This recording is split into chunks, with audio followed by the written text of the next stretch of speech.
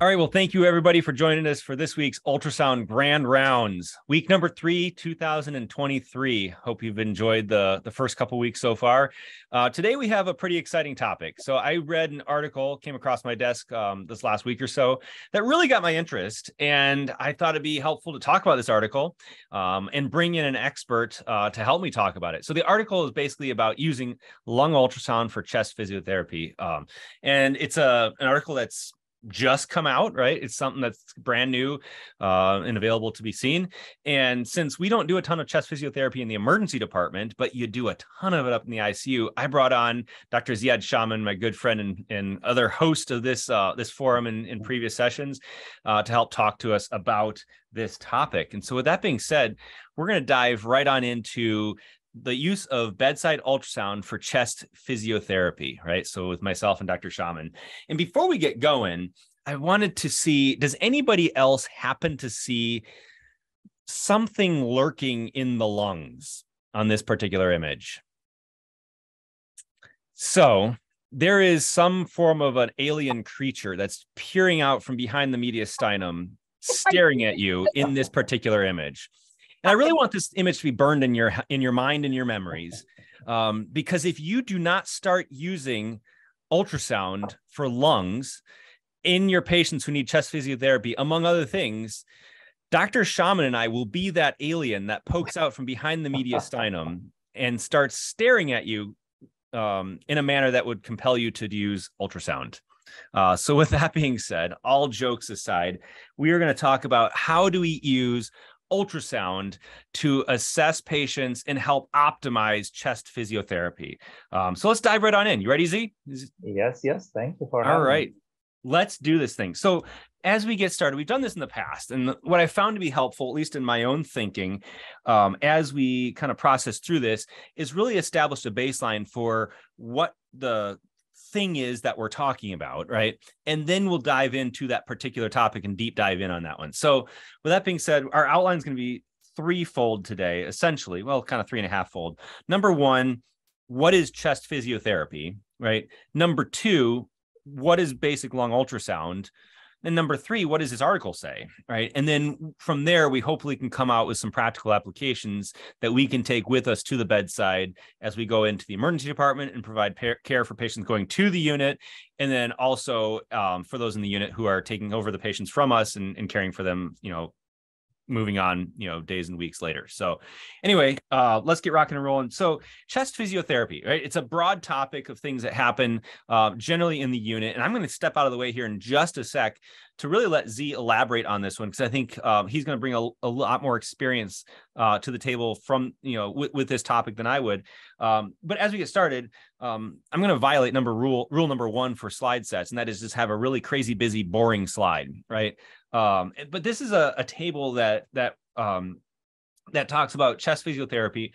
And really what I want you to see is that it's a complex, really specialty in inpatient management, where you can assess a patient and you provide some form of therapy to their chest to provide some form of benefit to them. And there's a myriad of different techniques you can use and reasons to use it. And so as I looked at this, right, as the dumb ER doc, I tried to boil it down into simplistic terms that really help us visually understand. And then Z, you can elaborate and tell me what I'm missing here. But really wanted to break it down into the overarching goal, right? The 30,000 foot perspective. The why of what we do is, number one, we want to improve the patient's quality and work of breathing, right? We want to, they're struggling for some reason, right? They're in the ICU, the pulmonary care folks are taking care of them. Their breathing is a problem, and we want to improve that as a part of improving their overall health and care and their stay here, right?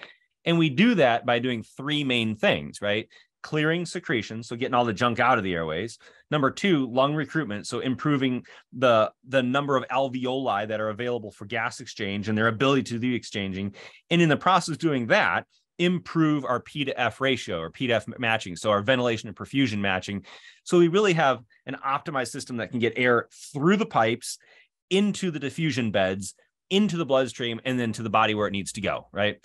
And then there's various techniques that can be utilized. And as I looked at the list that Z sent, the top line represents mechanical things we can do to the patient, right? We can suction them out, we can position them, we can like bang on their chest with various different things.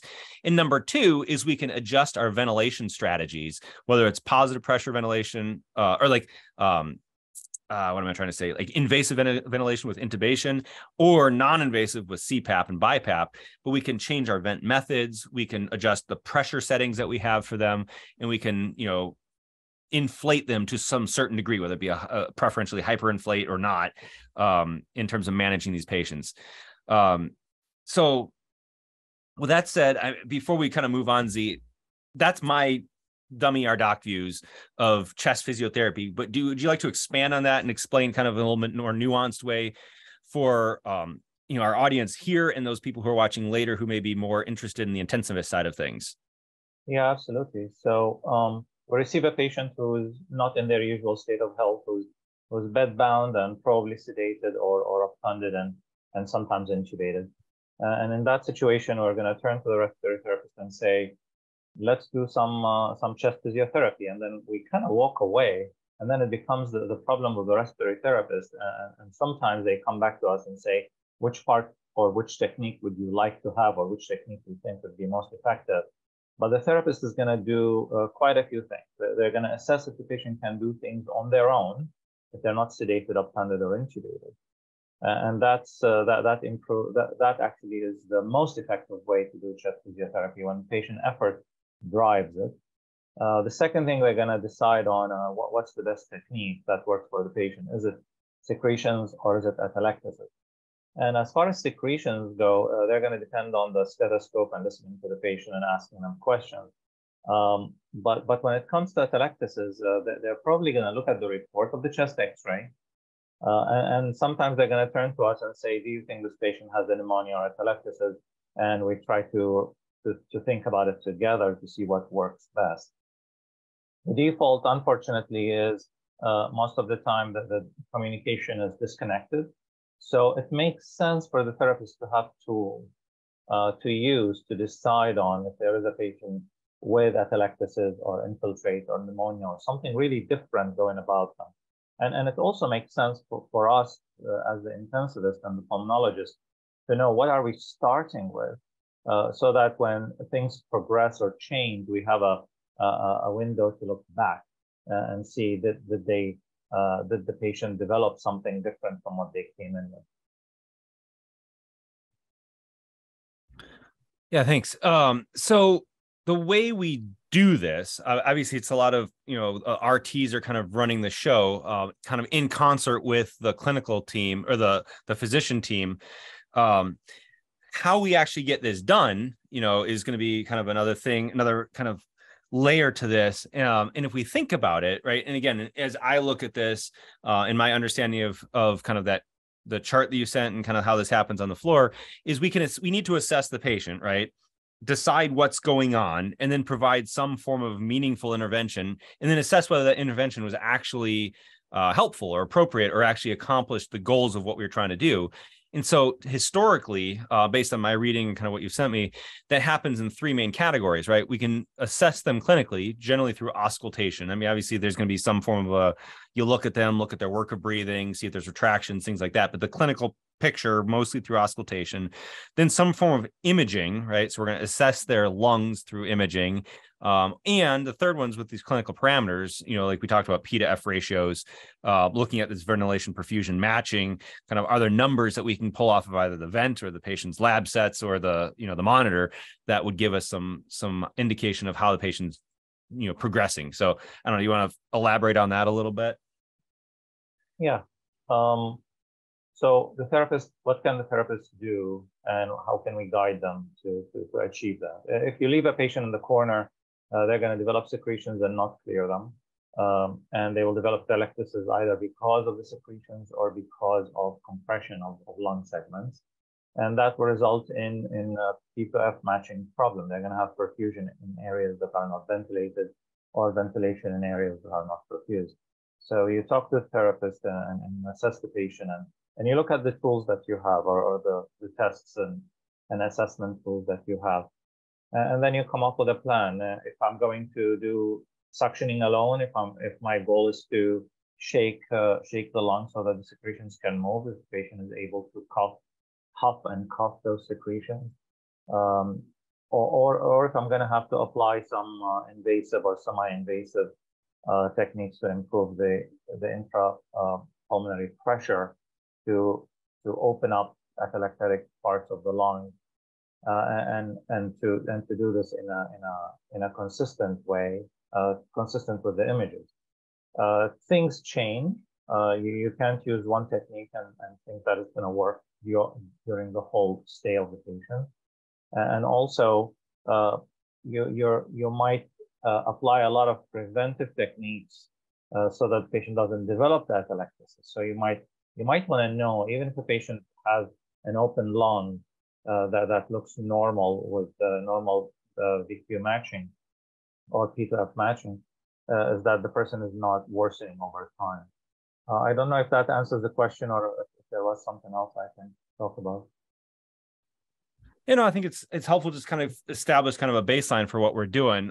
Maybe I'm going to show some pictures here, and maybe you can kind of comment on what we're seeing, and then kind of what you would be thinking about as you are going through your different stages of the chest physiotherapy. So here's our X-ray image. So make this clinical scenario, whatever you choose, but there's clearly some form of, consolidation, presumably atelectasis in this case. What are your thoughts about how you'd kind of proceed with this one from a chest physiotherapy standpoint? Oh yeah, just looking at the X-ray generally, I have a normally inflated lung with an ET tube in place, and then probably a feeding tube that goes next to it down to half of the chest that hasn't been advanced further.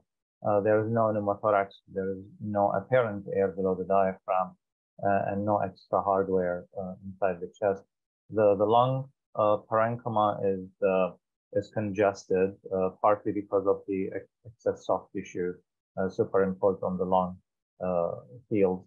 But also there is loss of the left hemidiaphragm, complete loss of the left hemidiaphragm, although some of it is below the picture cutoff, and the right has a hazy pattern to it that is consistent with either fluid infiltrate or atelectasis, and on both sides, and that's what you will get from the X-ray.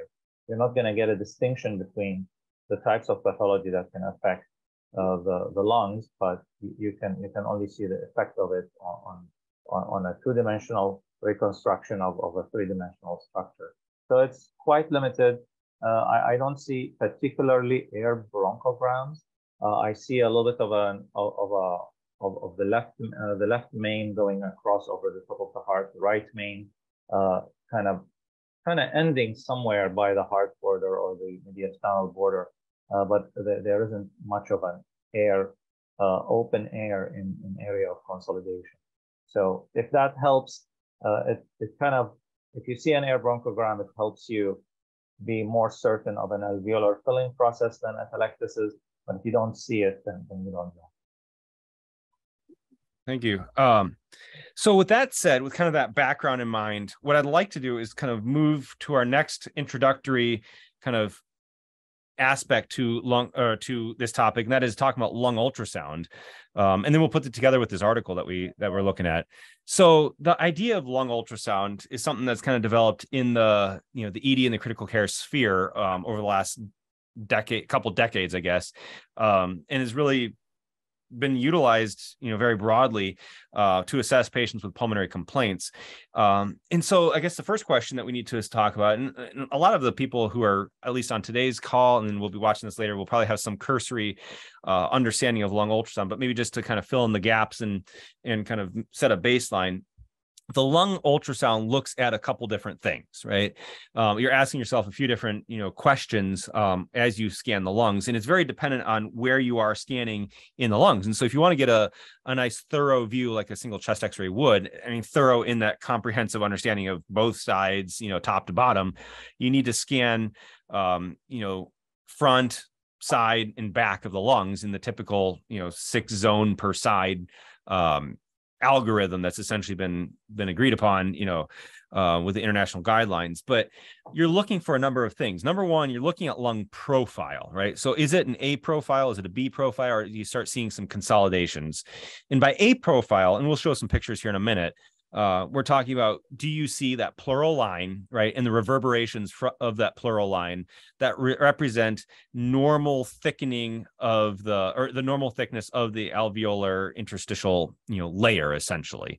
As you thicken that for various different reasons, you'll get that B profile. You start seeing B lines appear that start becoming that B profile, which is starting to represent what I've described here in the slide is the alveolar interstitial syndrome, but can also represent things like pulmonary fibrosis or pulmonary edema or interstitial pneumonia, or even to some degree atelectasis, will show up as this thickening of that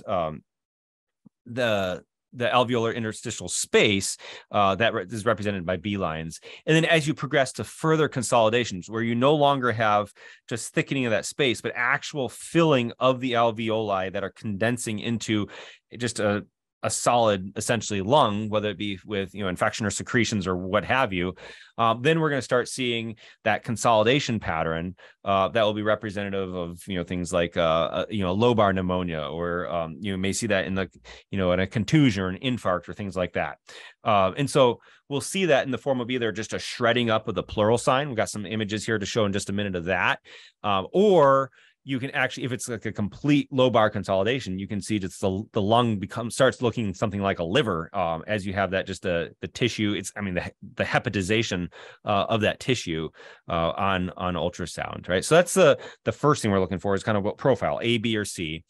The second thing we want to look for is, lung sliding. And you probably should put sliding first, just theoretically, because it's easiest. But does that lung move back and forth with respiration, which would suggest that the lung, the visceral and the parietal layer of that lung, or that pleura, are in complete opposition to one another, and are moving freely. And when you destroy that interface, whether it be through lack of movement, or it's stuck together, or it's completely separated, then you lose that lung sliding, right?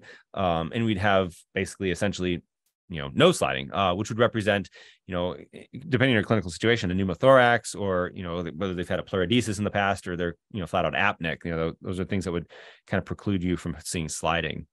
And then finally, the third thing that you were looking for on the lung ultrasound is there fluid surrounding the lungs? So this idea of pleural fluid. You can put stuff in the lungs, that's fine. You can make the lungs move or stop moving, but you can also put fluid or things around that lung, which would separate that lung from the chest wall. And that can be pretty easily seen with ultrasound. Practically, in fact, probably better seen with ultrasound in many ways than with X-ray. And that would be indicative of like a pleural effusion, a hemothorax, chylothorax, or whatever thorax you want to essentially to do.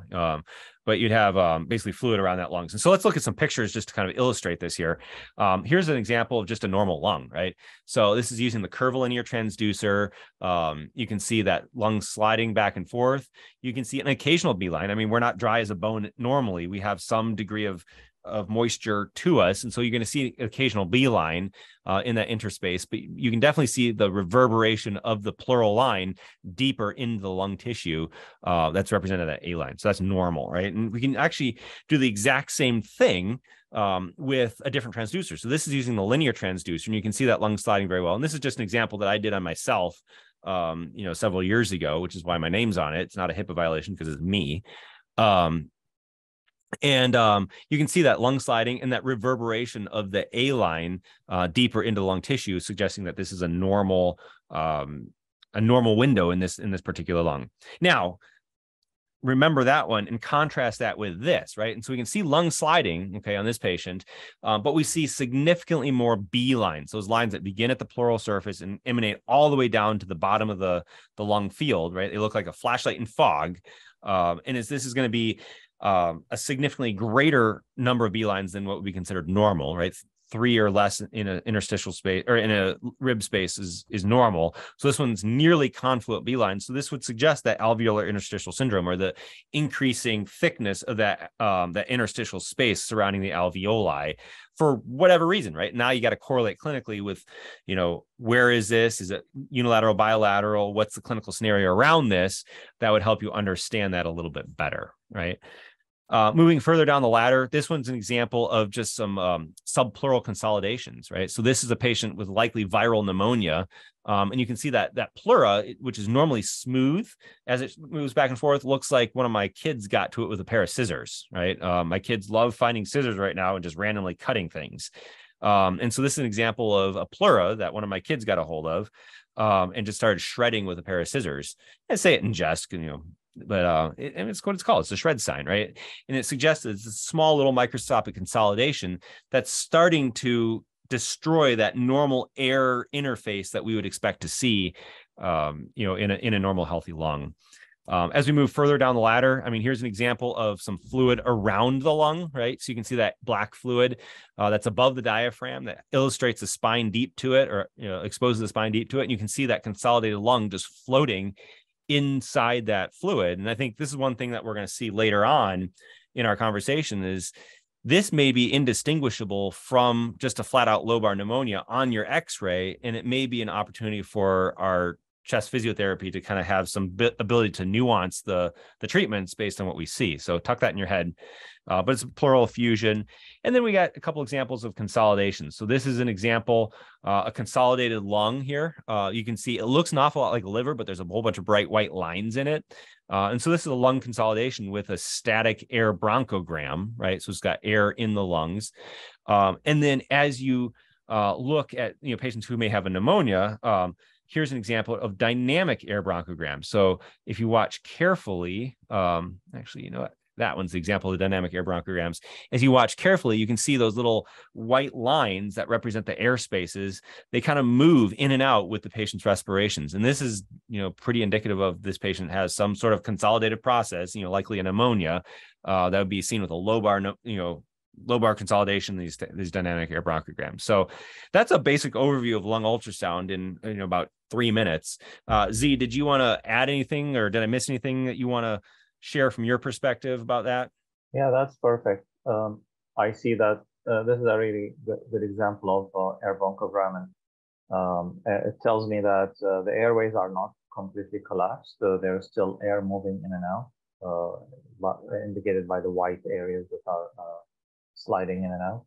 And that gives me a good impression that probably in this case, percussion plus suctioning is going to be more effective than a hyperinflation technique.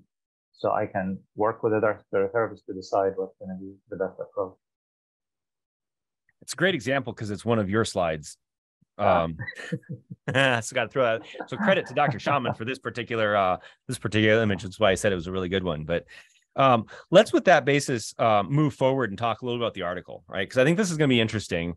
Put some data around this, and then you and I have kind of teased a little bit, the people who are watching this, about how this might be applicable. And I think we can come back to that and just really do some practical applications at the end here. But the article is published. It's actually a 2023 article. I think it's like a preprint in press, slated to officially come out later this year. But it somehow ran across my desk in the form of an email or on some article feed thing. I think it's a journal feed that I subscribe to. But anyway, it is entitled "Quantification of Changes in Lung Aeration Associated with Physiotherapy Using Lung Ultrasound in Mechanically Ventilated Patients, a Prospective Cohort Study." And this was done by our friends down under in Australia. And so I'll throw up the abstract. I don't expect you to read this at this point, and we'll put links in the YouTube video that gets published, later on, with this article, as well as some other supporting articles that are really, really helpful on this topic if you want to do some further reading. But essentially what they did is they selected about 43 people who were in the ICU, who were intubated, who were getting chest physiotherapy. And we'll define what that means in just a minute. And they did a bunch of session parameters, and they did post-session parameters, right? And those parameters were a modified RAS view on X-ray. So it's their atelectasis scoring. I think it's a radiographic atelectasis scoring. So an MRAS score. They did a pre and post ultrasound, right? Looking at different parameters there. And they did pre and post, clinical parameters. So like PF ratios, tidal volumes, auscultation scores, things like that. So really trying to get a an understanding of what are the ways that we currently assess these patients to see if our physiotherapy is effective. And then we're going to throw in this ultrasound pre and post and see, is that effective? And how does it compare with all of the other modalities that we're using, chest x-ray, clinical parameters, things of the like, right? So that's the whole goal. And we'll bypass the conclusion here shortly because we're going to come back to it. But the inclusion and exclusion criteria, they basically picked decently adult-sized people, so over 18 years old, hospitalized, getting mechanically ventilated, suspicious for atelectasis, right? And then they had a couple other miscellaneous parameters that got them into the study. And there's a few things that got the people out of the study, but generally no arguments on kind of your inclusion, exclusion. They got a cohort of people from the ICU who needed chest physiotherapy, who were getting all the stuff, and included them in the study and ultrasounded them, right? And so they used the ultrasound technique that I referred to. This is the 6-zone or 12-zone, however you want to look at it, technique that's been kind of agreed upon by all ultrasound experts or all lung ultrasound experts as to kind of the typical way that we're going to arrange the windows. So 2 up front, so kind of from the sternum to the anterior axillary line, upper and lower, using the nipple as kind of a bifurcator, right? Then you're going to do between the anterior and posterior axillary line as your zones 3 and 4 with the same line indicator. And then if you wrap that horizontal line around to the back, you could do basically from the spine to the posterior axillary line. That's zones 5 and 6. And so that's really going to catch all the different areas of the lung. And then you replicate on the other side. So you have a total of 12 zones. And if you remember way back a couple of years ago when we did our COVID lecture, we talked about this technique being utilized for the COVID. I think they added a third in the back on that one, on the studies that they did for that. But you'll see this framework for how they're doing the lung ultrasound kind of replicated across studies, right? This is kind of the universal accepted standard. So the comparison things here, essentially the MRAS, the modified radiological atelectasis score, they gave the x-rays a score of 0 to 3, right? Based on the presence or absence of atelectasis and how much, right? And then they assigned a lung ultrasound score from a scale of 0 to 3 as well. 0 being an A pattern, 1 being a B pattern, with just enough B lines to call it a B pattern. Number 2 is a B pattern that's a lot more, right? So you have a crowded or coalescent B lines, with or without subpleural consolidations. And then number 3 was that total consolidation, effusions, pneumo, kind of all the other big guns when it comes to what you're looking for on lung ultrasound. So they created that scoring system. They scored the patients pre and post and then evaluated it, right? Here's an example of kind of a patient with plate-like atelectasis on that MRAS. So this would be like a score 1 on the MRAS here. Here's someone who's got more extensive atelectasis. This would be like a score 2 on that MRAS score. So just kind of giving you a visual indicator of what kind of what was what. And then the ultrasound images that I showed here are various representations of things. So the middle is that confluent B lines. It's going to be a score 2. The one on the right is going to be that the subpleural consolidations, also a score 2. The one on the left can be a little less B lines, probably more of a score 1. Obviously, I don't have a consolidation to show a score 3, but we've seen that earlier today. So that's kind of what they looked at. And then the chest physiotherapy treatments. So what they documented in terms of what they did was suctioning. So some combination of suctioning, like percussion vibration, positioning the patient, some ventilation techniques, and then these kind of assisted coughing to see, what worked for these patients. And the table 2 really gives the outcomes, right? And so this is where I think the interestingness in this article comes to play. And I think we can then extrapolate this into learning how we can use this at the bedside, right? So top line, lung ultrasound score. They did that total composite score, and then they divided up left and right. And what they did is they did a scoring system for each lung zone, right? So if you notice, the scores for the total lung ultrasound score is a lot higher than the x-ray scores. The x-ray score was basically, is it, 0, 1, 2, or 3. In the lung ultrasound score, it was up to 3 per zone. So you could have, a large number of possibilities there, right? And so they showed that time zero, lung physiotherapy, there was an average lung ultrasound score of about 13, right?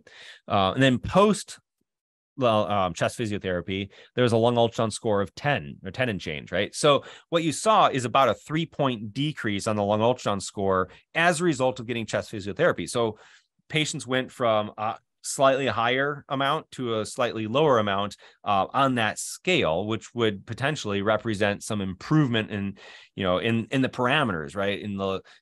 Presumably in the amount of lung that was recruited or available for oxygen exchange based on the big thing here is your B lines, right?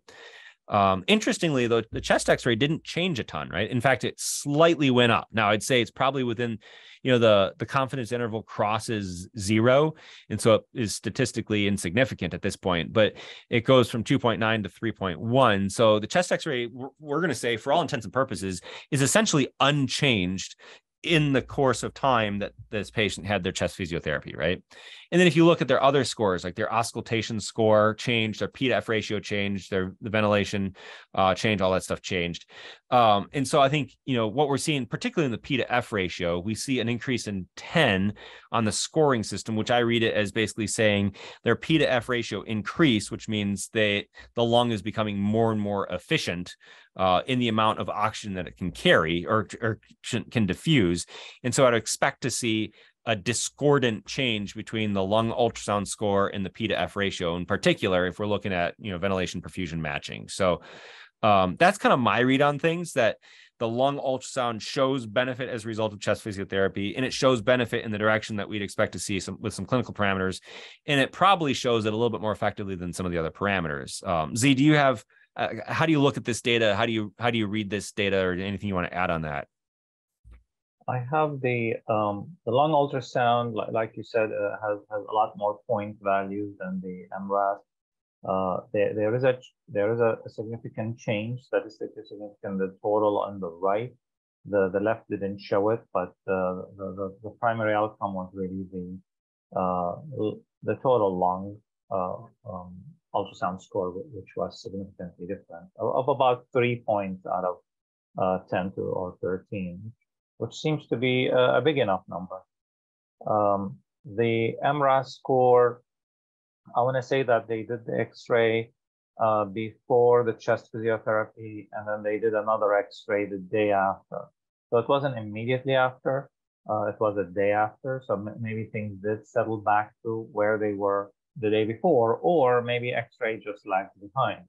And while there might be a change that you can see with ultrasound, you might not see it with the X-ray. Similar to us when we suspect pneumonia, the chest X-ray clear, and then the ultrasound shows you what looks like consolidation of air bronchograms, then you kind of believe the ultrasound to be more sensitive than the plain chest X-ray. The P to F ratio did increase a small amount, not statistically significant, but at least it didn't go in the wrong direction. It still went in the right direction. That's how I look at it. I just wanted to add one more point, is that of everybody that they screened, they only excluded less than 3% of the people they screened because of inability to do ultrasound. They either had a chest body wall habitus or pathology that limited the utility of ultrasound. So I'm pretty positively surprised that the exclusion based on inability to do an ultrasound in such patients was less than 3%. So that's a reassuring thing. Good. Well, thank you for that. So I guess as we kind of move on, from the article, and we're not going to really move on, we're going to kind of apply it now.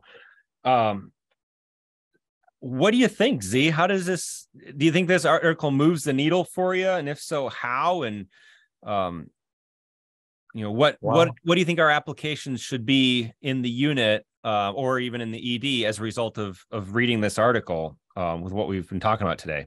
Yeah, we're a biased group. We're ultrasound favoring. Of course. But I want to say that the article introduces something that's a little different.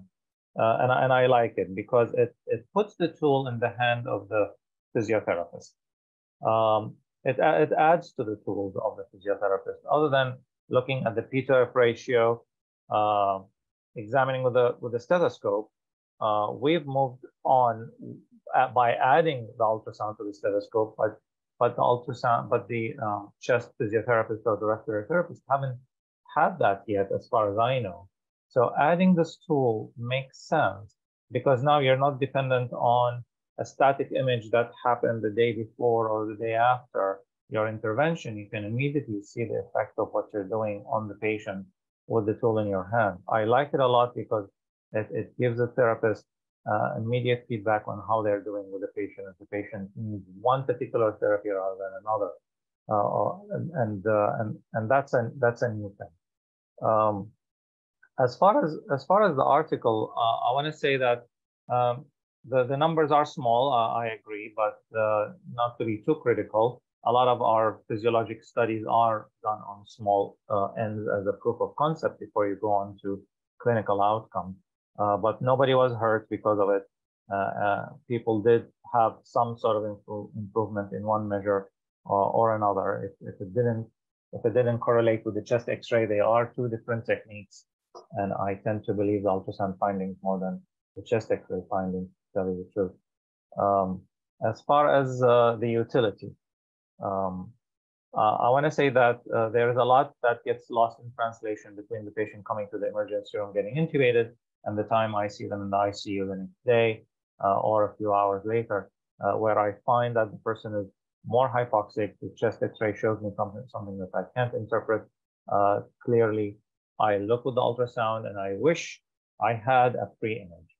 This is where I look with the ultrasound and say, is this something I expect to happen because of an aspiration pneumonia, and this is a natural progression of the pathology?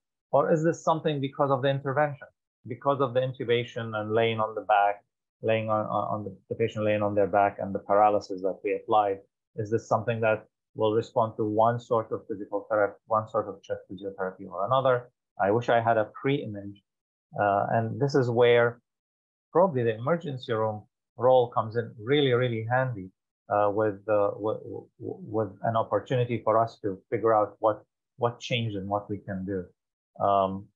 I can definitely use the ultrasound to record the images as I'm going forward, but looking back has a lot more value. Gotcha. Well, so I guess maybe we can say this out, just put it out there. I don't know, maybe this will be a little bit controversial or not, but do you think it'd be fair to say that, you know, most patients who come up from the ICU with a respiratory complaint should come up with a baseline ED ultrasound in general? Like, even if it doesn't really move the needle for us downstairs in terms of, does this change patient management for me personally in the department? Of course, I would say so, but reality is different. I can't put all of the burden on all of the patients who present with respiratory complaints. But there are the people who you know are going to get in trouble. And you receive them and you escalate the treatment from a couple of liters to high flow to an intubation within an hour. And then you say, oh my, I think this person is gonna have a protracted stay or a very severe disease. Or just starting with the X-ray. The X-ray shows you something convincing, diagnostic.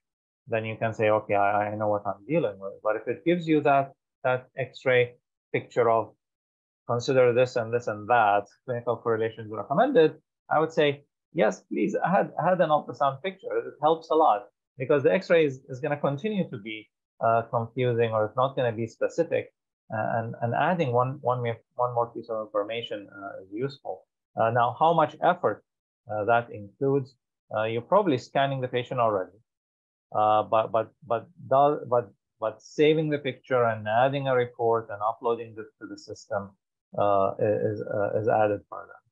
I realize this, so I would say maybe not everybody. Maybe the ones who you have either a confusing presentation or you have a severe disease that's in progression. Sure, yeah, and for the naysayers out there, I mean, I think someone's going to say, well, not every intensivist is going to be able to interpret the ultrasound like you can. You know, the ED is a busy environment, things like that. And so I guess the way I'd probably put it is say, encourage our ED colleagues to do more lung ultrasound to establish that baseline, understanding that there's parameters that would probably keep us from being super dogmatic about it right now. But I think one of the traps that we kind of get into is, I'm not going to do X because it's not going to have a direct impact on my decision making right now, right? And while I think that's a very good first screening test to ask ourselves in the department, should I order a serum ceruloplasm? Will I actually, will I actually act on that test? No. So maybe I shouldn't order that test. Sometimes we can maybe fall off that side of the horse too much, and that we don't have a broad systems understanding of the patient's, care that's going to happen outside of my department, and where my care may, set up, the bump set spike for you guys up in the unit, to then be able to pick up the ball and run with it. So I'll leave that one out there, for all my ED colleagues to criticize, but, I like it. But I want to add that maybe because everybody who's sick, who's on BiPAP or CPAP, who's got an ET tube in place, will have a respiratory therapist there. So Yeah. why not take the tool and maybe make a lot of the respiratory therapists able to use it? I mean, we've had the medics and the nurses and a couple of other healthcare professionals use ultrasound in their respective field. It makes sense. I mean, in that case, a sign out can go between one therapist from the emergency room who received the patient initially, goes to the ICU respiratory therapist with, this is what I saw on the ultrasound, this is what I initiated, and it's in your hands now. And they have the pre, and they have the knowledge to do the current, and they have the knowledge to do the post. And maybe even, of course, physicians would probably want to know what's going on, but in reality, we're going to turn to the therapist and say, please start just physiotherapy, and I'm not going to guide them a lot more than that unless there is an issue and then a conversation happens. Why not leave the tool in the hands of people who are there by the bedside, rather than me, who is sitting behind a computer desk and it's actually not a bad idea. I mean, we started doing the concept like that with our Life Bank folks years ago. Z, I think you were involved in that study initially, where we were looking at, can we use lung ultrasound to recruit lungs for neurologically diseased candidates that we could then use the lungs, harvest the lungs for transplantation. And so there's a couple of studies. We did the initial study, and then Dan and his team kind of took it to the next step and did the next study. And that was the goal, is to get that in the hands of the people who are managing those individual patients to, post neurological death, essentially. But yeah, I love the idea of just having, equipping and arming our RTs in the department, who are going to basically have a foot in both worlds, going to transcend both worlds, physically speaking, not metaphysically speaking in this case, from the ED to the unit, and using that as the tool to be able to have that continuity in terms of imaging care. So great idea. With whatever time we have left, which isn't much, I'm going to throw a couple images at you. Okay. And we're just going to say, what would you do? Right. Besides, hey, RT, can you do chest physiotherapy? But maybe we can tease out a little of the nuance of how this is going to be beneficial in terms of providing the care to the patients that we're going to provide. Right. So here's our image number one. And these are all images that we've shown already, right? But this patient comes in, and so we'll have to suspend disbelief a little bit, because a lot of the chest physiotherapy techniques are probably going to be related to what does the patient present with in terms of their clinical presentation. But in this situation, right, this patient has significant amount of B lines that are nearly confluent. If you looked at this image, right, and assuming that this is consistent across the different areas of concern in the lungs, what techniques would this potentially prompt from you from a chest physiotherapy standpoint? I would see this and say there is a process that might result in an alveolar filling event, and this could be someone with heart failure who's coughing up a bunch of phlegm, or it could be someone with a viral respiratory illness who's coughing up a lot of secretions. And in this case, suctioning probably first. I know the physician is going to say, I want to reduce preload and afterload, so apply some positive pressure, and that's it. But I'm probably not going to be shaking this patient a lot because this has not resulted in a collapse, in a lobar collapse, unless I suspect it's going to result in there and I need to prevent it. Sure. Now, next patient that we have, let's see if I can go to an X-ray here that will be illustrative. The one on the right.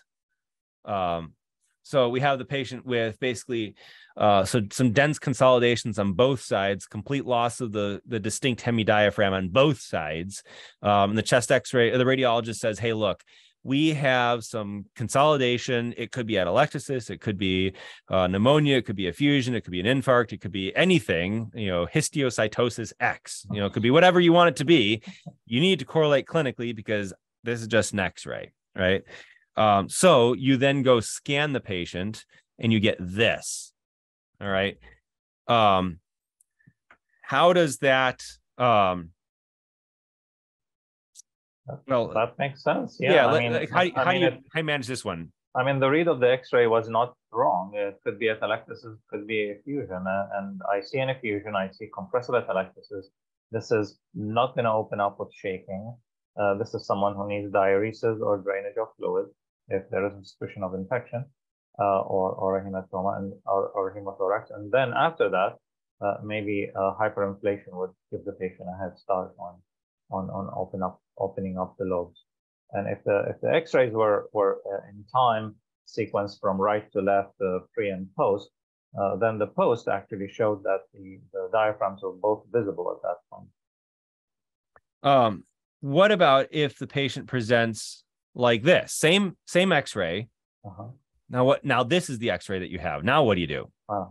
So although there's an effusion, there's a little bit of a fluid above the diaphragm, although the dark area in the middle of the picture is the red shadowing over the lung. The rest of the lung is compressed. There are air bronchograms. There are white lines within the area of alveolar filling, and this is consistent with, now it could be either or. It could be either an alveolar filling process from an infection that started in the alveoli, or it could be that this is compression from something else. Now, this is not an airway collapse because the airways are open. So this person is probably going to be treated as a pneumonia, which is consistent. The small effusion is consistent with that. And secretions and shaking make sense. Hyperinflation doesn't make sense because the lung didn't collapse because there's an airway issue or lack of air flowing into the parenchyma. There's something in the parenchyma. If I saw air bronchograms that are dynamic, I would be a little more sure about this. But in this case, yeah, like this picture, there is small effusion above the diaphragm surrounding the lung. There's a shadow on the other end, but this is it.